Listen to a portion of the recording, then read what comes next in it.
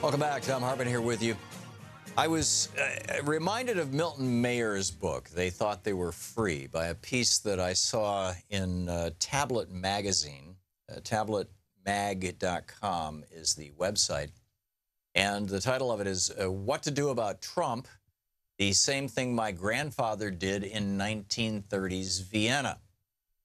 This is Neil Leibovitz wrote this. His grandfather survived the Nazis, and his grandfather was Jewish, as is Lyle Leibovitz.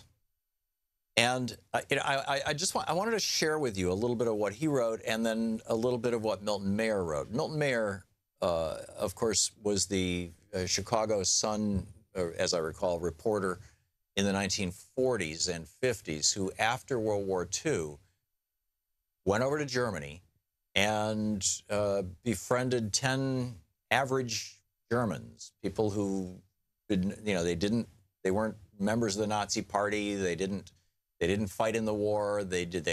One guy was a baker, one guy was a college professor, one guy was a bricklayer. There's just a bunch of people who just worked through the war, and said, how could you have let this happen? And so let me start with what Lyle Leibovitz wrote. This was last November, November 14th. He wrote this. This would be, the week after Donald Trump was elected. Okay, and that's an important contextual point. So what do we do about Trump? He asks, and he tells the story about his grandfather Siegfried and some nice little background story, and then he gets to how we should respond to Trump. He said the first most obvious. He's talking about these three principles, and he said the first and most obvious is this: treat. Well, in fact, let me back up a little bit. He says, I'm not sharing this particular story at this particular point in time to make some sort of historical analogy. Those are rarely useful, even under the best of circumstances, and to compare Donald Trump to the Fuhrer or his ascent to the rise of the Third Reich is an absurd and reprehensible proposition. But I've been thinking a lot about my grandfather's story this past week, and I find three simple commandments I can't bring myself to dismiss. And I'm bringing this up now in the context of Sean Spicer yesterday making the comment that Hitler didn't gas his people. Now I think we all know what Sean Spicer was trying to say was that to the extent that there are rules of engagement in war, that Hitler was following those rules of engagement. Obviously, that completely writes off the Holocaust, which is insane, and it's why Sean Spicer's running around this morning. He's not just eating crow; he's gobbling every crow in sight, and appropriately so. But the reason I think why people reacted so strongly to Spicer making what was essentially a stupid comment is because there has been so much, if not outright Holocaust denial, at least sales pitches, race and religion-based sales pitches coming out of this administration, anti-Muslim, arguably anti-Semitic, Holocaust Remembrance Day, not even mentioning the Jewish people. I mean, things like this, that this administration is suspect. And so, when they say things, it's like, so anyhow, what are these three principles that Lyle Leibovitz says? He says the first and most obvious is this: treat every poisoned word as a promise.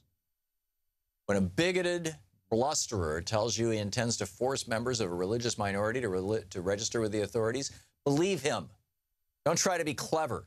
Don't lean on political intricacies or legislative minutia or historical precedents for comfort, and don't write it off as propaganda.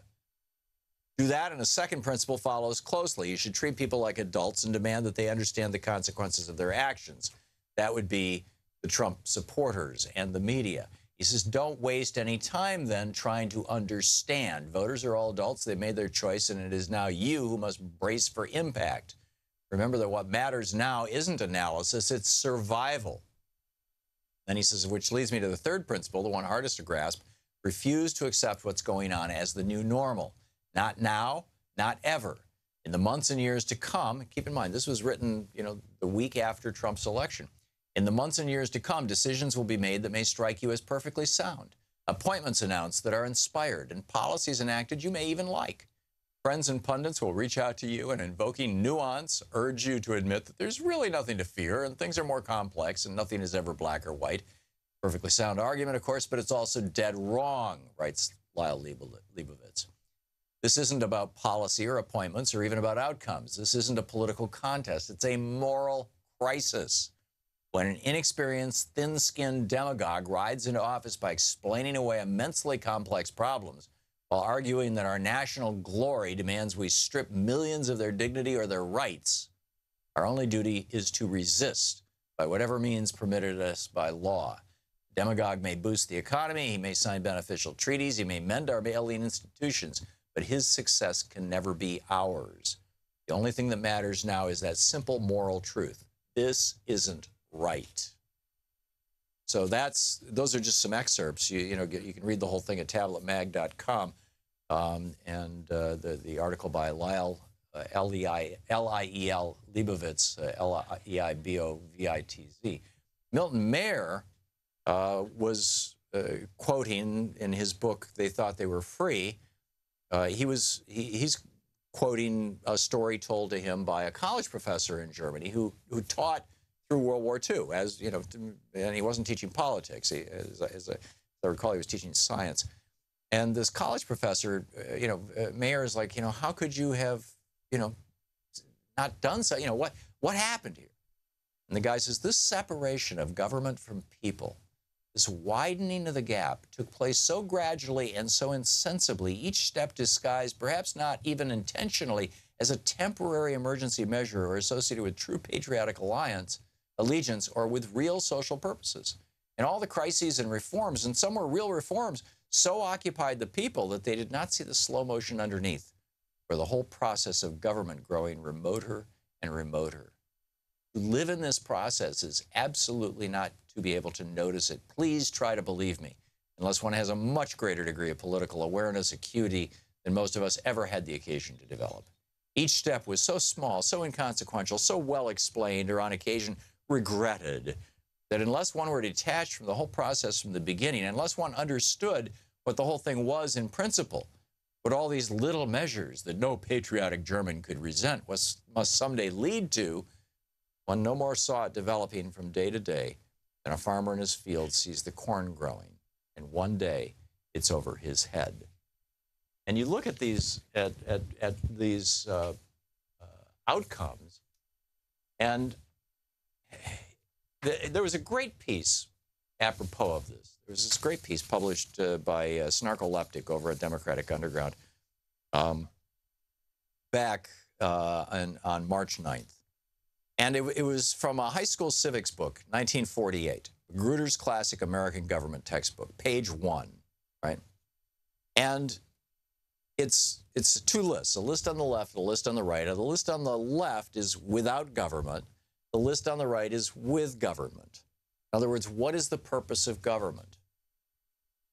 And, without government, no adequate protection of life, no adequate protection of family, no adequate protection of property, no adequate protection of country. With government, police, laws, courts, Army, Navy, Air Force. Without government, under sanitation and health, polluted water, filth and waste everywhere, tubercular milk, disease unchecked, home treatment for diseases, impure foods, dangerous drugs. With government, this is a civics book from 1948. With government, pure water systems, sewer systems, inspected milk, health services and regulation, public hospitals, pure food and drug laws. Education. Without government, private schools for the few, unrestricted child labor, and private libraries. With government, free education, compulsory education, and public libraries. Roads and conservation. Without government, private mud roads, wasted minerals, forests burned or destroyed, pollution of fishing streams, soil erosion unchecked. With government, highways, rail and air control, mining regulations, reforestation and fire patrols, fish and game regulations, soil conservation. Protections for business and labor. Without government, dishonest and unfair practices, insecure banks, long hours at low wages, dangerous working conditions. With government, again, this is an elementary school civics book from 1948. With government, regulation of corporations and unions, inspection of and deposit insurance, minimum wages and hours, safety and sanitary regulations. And, you know, it goes on: relief, liberty, civilization. Civilization without government would perish. Civilization with government needs honesty and efficiency. And liberty, without government, oppression by the strong and the shrewd. With government, civil rights protected by the law. I mean, this is just fundamental stuff. But what we're seeing is, and we're seeing it being normalized, and this is the thing that concerns me, is the bizarre nature of the Trump administration, where Jeff Sessions lies to Congress, where Tom Price lies to Congress, where Scott Pruitt lies to Congress. All these guys, you know, where Gorsuch, you know, in his confirmation hearings, won't even say that child labor, you know, ending child labor was an appropriate Supreme Court decision. This is such a not normal administration. It is such a not normal time that, you know, like you know, so many people are responding the way that Milton Mayer's friend did, you know, in Germany, saying, well, you know, how do we know? You know, he says, Pastor Niemöller spoke for the thousands and thousands of men like me when he spoke too modestly of himself and said that, you know, when the Nazis attacked the communists, he was a little uneasy, but after all, he was not a communist, and so he did nothing. Then they attacked the socialists, and he was a little uneasier, but still he wasn't a socialist. He did nothing. And then the schools and the press and the Jews and so on. And he was always uneasier, but still he did nothing. And then they attacked the church, and he was a churchman, but then it was too late for him. He says, you see, one doesn't see exactly where or how to move. Believe me, this is true. Each act, each occasion is worse than the last, but only a little worse. You wait for the next and the next. You wait for the one great shocking occasion, thinking that others, when such a shock comes, will join you in resisting. It's just uncertainty is the great factor.